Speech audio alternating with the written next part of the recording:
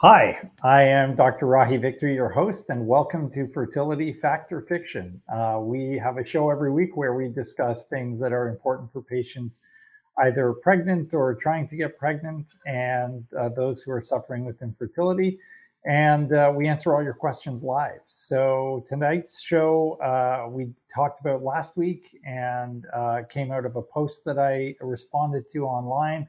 And I thought it was really important to bring attention to this because there's quite a history behind how patients react once they're pregnant. So it's not all just about getting you pregnant. Sometimes it's about what happens once you're pregnant. And we wanted to make sure that we had everything we needed for you to be as educated as possible and as knowledgeable as possible about your journey. So I was on Instagram and I found someone in the UK who I think she must have been a doula or something along those lines. And she was recommending that people delay delivery of their pregnancy till after 42 weeks. Now, 42 weeks is unheard of in North America because we all know that it very significantly negatively alters your outcomes and increases your risks. And so we usually stop at 41 weeks. And in fact, there's data to show that you should actually be induced earlier.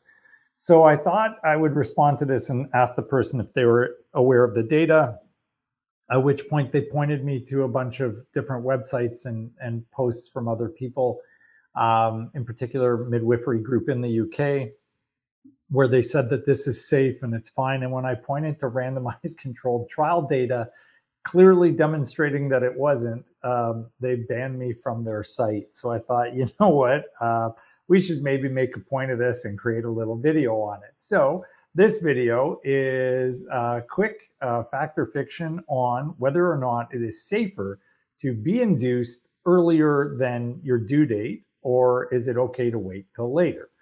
So there are sort of 3 or 4 key trials that I want to quickly review with you. And the main question is it safer to be induced earlier, let's say 39 weeks, because that's usually the earliest that we tend to induce. And if you're being induced earlier, is it safer? Does it have better outcomes for you and for the baby? And does it have a good sort of appreciation of that event? Do moms like it better when they're induced, or do they like it more when it's natural? And so this is really important because we want you to have a really positive journey. We want it to be a good experience for you. And it's very important to a lot of women to be in control of their labor and delivery process. And I totally respect that and want the same thing. But at the same time, we also want to balance that with the need to have a safe and healthy outcome for you and for your baby. And in the past, there was a big push away from doing inductions because of the fact that it increased the risks of cesarean section. But the question is that actually true when you do head-to-head comparisons? And therefore, is it as safe or safer to deliver the babies a little bit earlier? And then the other part of it is, what happens if you wait? Are there risks to waiting? Are there risks of cesarean section? Are there risks of stillbirth? Is there risks of morbidity, mortality, injuries to the infants, and so on? And so, or to the moms. And so all of that needs to be looked at really carefully. So the first thing I want to look at is this study from Sweden, which was really important for these folks out in Europe, which had posted this, because this literally directly contravened what they were saying. So this study was called Induction of Labor at 41 weeks, which we wouldn't even wait till, versus expectant management and induction of labor at 42 weeks, which is what they were proposing, except they were saying you can go even beyond 42 weeks. So their primary outcome out of 2,760 women, 14 different hospitals in Sweden, and this trial was run from 2016 to 2018, was, were the infants going to be at a higher risk of stillbirth? So obviously this is the worst possible thing that could happen to anyone, especially if you're a fertility patient, because you've gone through all of this time and effort and you know, grief and trauma to get to the point where you're going to have a baby, and then a stillbirth, which is a horror for anyone. is compounded with the background history of emotional trauma and sometimes physical trauma, and certainly financial trauma that can go with infertility as well. So the question was, is neonatal mortality, stillbirth, APGAR scores of less than 7 at 5 minutes, and acidosis, where the baby is at a much higher risk of having cerebral palsy or sort of mental dysfunction later, intracranial hemorrhages, convulsions, meconium aspiration, mechanical ventilation, all of these things were built into their analysis. So this was what I pointed out to them, and this is what got me stopped on their site, which was that in the group where they went ahead and induced, there were no stillbirths. And in the group where they did not induce and they waited, there were 6 stillbirths. So they actually stopped this trial early before it hit even its target endpoints, because there was such a huge difference in safety. They said, we cannot continue. It would be unethical to continue. And the Data Safety Monitoring Board actually stopped the study. There was no difference in the number of cesarean sections in this study. And therefore, they concluded that you should not be waiting until 42 weeks. You should actually be delivering once you're 41 weeks. So this is the first trial that kind of jumped to mind, because this is really important for everybody to understand. So it is not okay to wait up to 42 weeks. Once you hit 41 weeks, you should be induced. So there are some people still that say, oh, I want the natural approach. You're actually taking a huge increase in risk of having an adverse outcome, including stillbirth. So then they were saying, well, someone else responded and said, well, what do you think about, their experience? What about pain? And what about the trauma of having to go through the induction? So actually, from that same trial, they actually looked at this. So I want to highlight just this one part for you. And I'll just circle this in red because it's the conclusion here, right? So super easy. It says there were no differences in childbirth experience according to CEQ2 or overall childbirth experience assessed with a visual analog scale between women randomly assigned to induction of labor at 41 weeks or expectant management until 42 weeks. Overall, women rated their childbirth experience as high.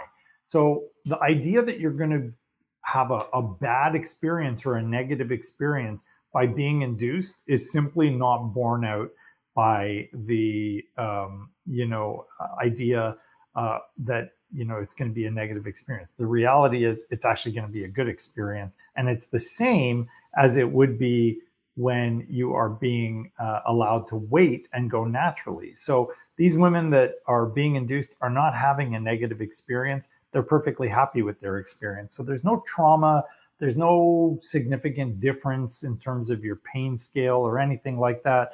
They looked at your own capacity, the perceived safety, the professional support. It all came back being exactly the same. So there's no harm, at least mentally, emotionally, from going through this. Probably the most important trial is this one, which is an American trial called the ARRIVE trial. So in the ARRIVE trial, they actually said, let's take a look and see in low-risk women who have never had a baby before, if it's safer to induce them at 39 weeks, or should we wait until 41 weeks? And so they randomized the groups and they said, let's see what happens. So this one I want to spend a few seconds on because I think it's really important to look at what happened here. So in this study, essentially what they did was they randomized multi-center study. They looked at women that were 38 to 38 weeks and 6 days. And then they decided to induce them at 39 weeks and 0 days to 40 days. So somewhere in that week. And they basically said that they wanted to look at this primary outcome, which was a composite of death and severe neonatal complications, like I just read from the other study. And the secondary thing was what happened to the cesarean section rate. Did it go up because you were being induced, or did it actually go down because you were being induced? So they ended up with 3,062 women assigned to labor induction and 3,044 that were assigned to expectant management. So this is a big study, over 6,000 people in it.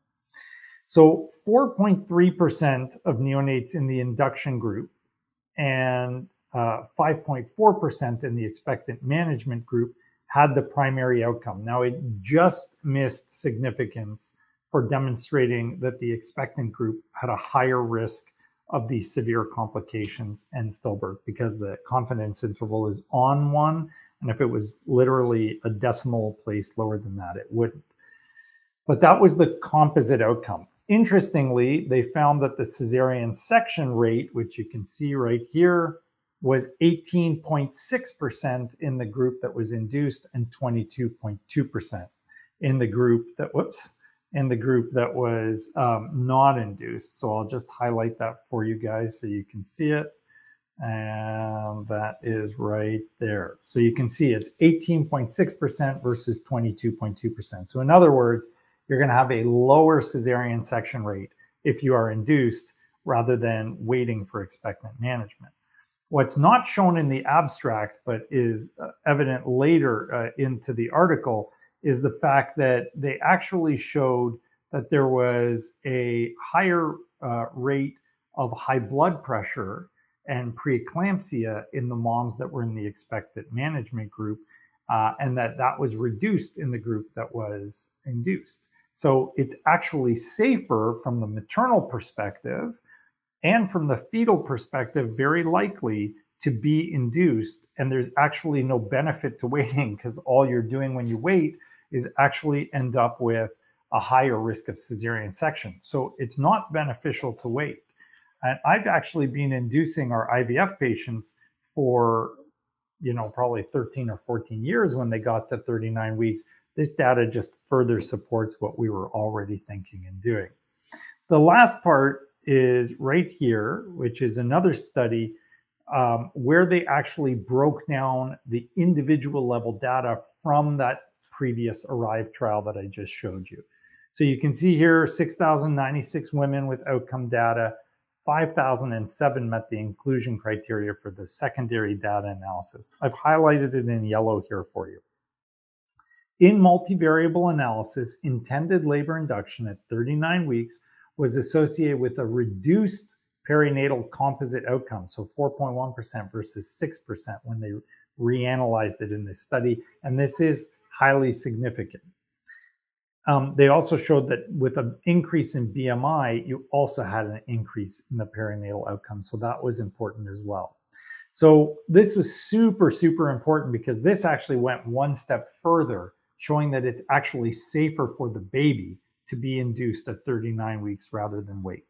So overall, the questions are, is it safer to have your baby at 39 weeks? Yes, it is safer for the baby. Is it safer for the mom to have the baby at 39 weeks? Yes, because you're reducing preeclampsia. Is it going to lower or increase your risk of cesarean section? It is going to lower your risk of cesarean section according to the largest trial. And then the only thing you're left with is it satisfying to moms? And the answer is there's no difference in satisfaction. So given the choice between risk mom and risk baby, or accept lower risks of a cesarean section and negative outcomes, why would anybody choose to wait?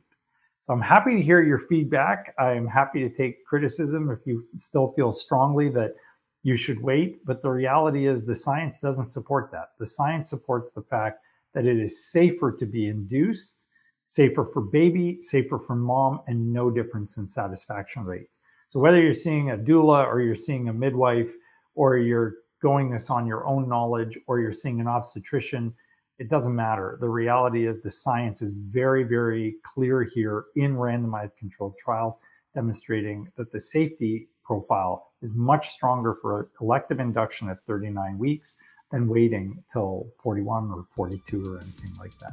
So I hope you enjoyed that. The fertility factor fiction is a fact that induction of labor at 39 weeks is safer, reduces complications, and is beneficial for both mom and baby. We're going to take your questions live now, and next week we will have another exciting topic, hopefully.